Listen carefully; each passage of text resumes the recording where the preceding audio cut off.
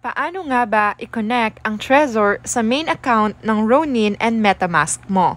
If you're interested, please keep on watching.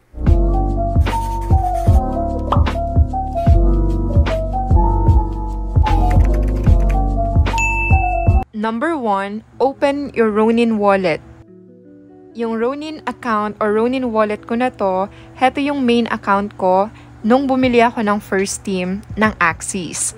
Makikita nyo dyan sa pinakataas, merong account number 1. Then, i-click mo yung icon na to and lalabas yung mga options. Makikita mo yung option na Connect Hardware Wallet. Click Connect Hardware Wallet. Pagkatapos, mapupunta ka dito. Click Connect Wallet. Make sure naka-plug yung Trezor mo. Next, ganito pong page yung makikita ninyo. Click Allow Once for this session. After clicking that, heto na yung next na makikita mo. Export public key of Ethereum account number 1. Click Export. Tapos, i-enter mo na yung PIN mo na ginawa mo nung i-set up mo yung Trezor. Pagkatapos, lilitaw yung mga RONIN address, pumili ka ng isa na gusto mo, and then click Continue.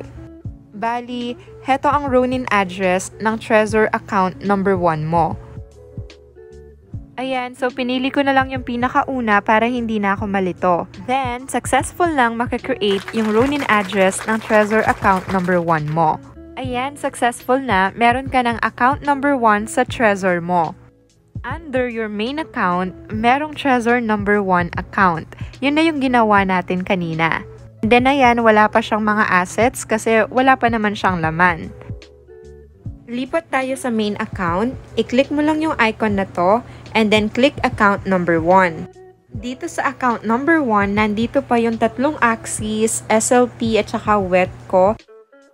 Kung gusto mong lumipat ulit sa Trezor account number 1 mo, i-click mo lang ulit yung icon and then click Trezor 1. Congratulations! Meron ka ng RONIN address via your Trezor. I-connect naman natin yung Trezor natin sa ating MetaMask. Open your MetaMask. Then, nandito ka sa account number 1. Click the icon. Makikita mo yung Connect Hardware Wallet. Click it.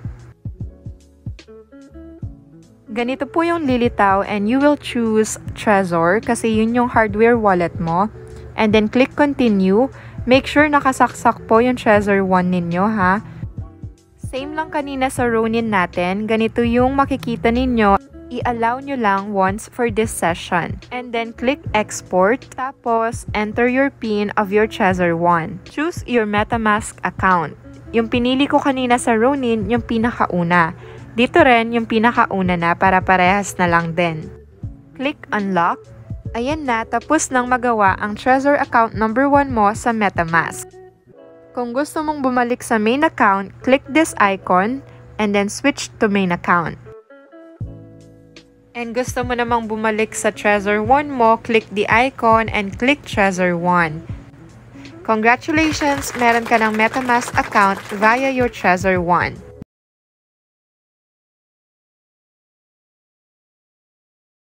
Just to give you a background guys, ang first team ko ay non-Trezor. That means yung main account ko, MetaMask and RONIN are non-Trezor. Ngayon, nag-purchase ako ng Trezor kasi balak kong ilipat ang aking Axies from main account to my Trezor para maprotektahan sila against hackers. And balak ko na rin mag-expand ng team. So, naisipan ko nang bumili ng Trezor para may peace of mind ako. Okay, open your RONIN wallet. Make sure ang nakalogin sa RONIN wallet mo ay yung Trezor 1 account mo. Then, go to Axie Infinity website. Makikita mo yung login with RONIN wallet. Then, i-click mo yon. Bali, ganito yung itsura niya guys. Medyo matagal kapag Trezor yung gamit mo kasi magpapakonfirm pa yan, i-enter mo pa yung mga PIN mo. Kapag lumitaw yung screen na allow, tinatanong ka niya kung gusto mong i-allow, i-click mo yung color blue, allow once for this session.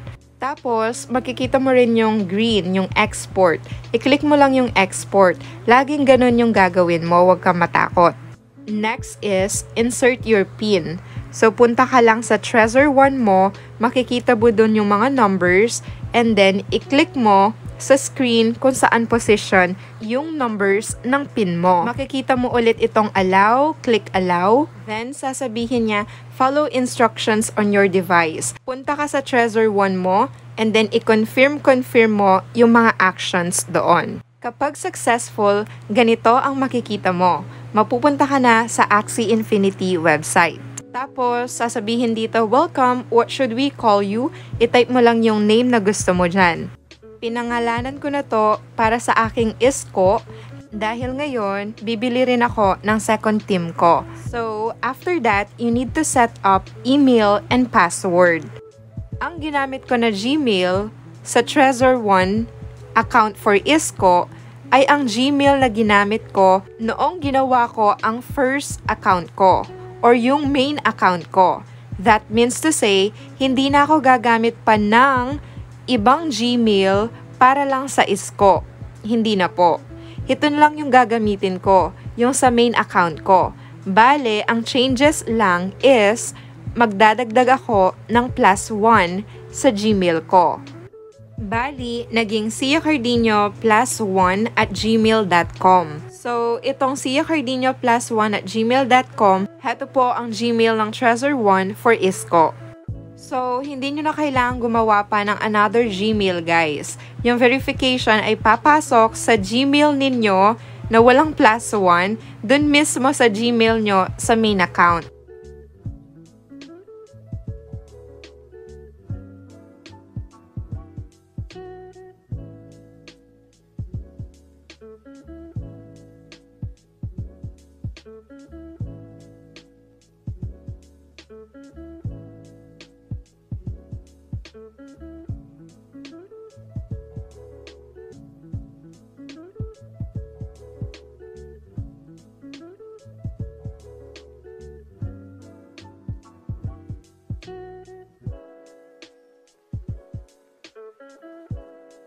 Nagtanong din ako sa ibang YouTuber, gaya ni Axie 365 Philippines. Sabi ko kasi, safe naman po to, hindi ba baban po ang ating account? Di po ba considered multi-account yon? Kasi ako nung una nalilito na rin.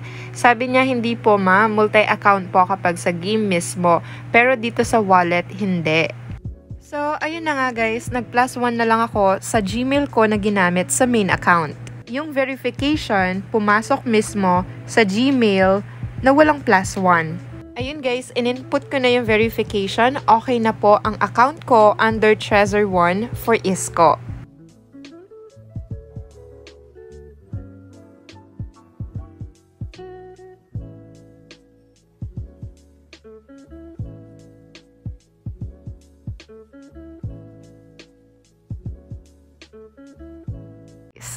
Guys, reminder lang po ha, before transferring your axies na hindi ko na ipakita sa inyo, nung kakatapos nyo mag-set up ng Trezor 1, magpasa muna kayo ng 1 SLP from main account to Trezor 1 ninyo kung gumagana ba, kung nakaka-receive pa. And then, ipasa nyo ulit yung isang SLP na yon sa main account para ma-check nyo if working yung Trezor 1 ninyo before transferring your axies. Kapag okay naman na, nakaka-receive, nakaka-send, pwede mo nang i-transfer yung axies mo.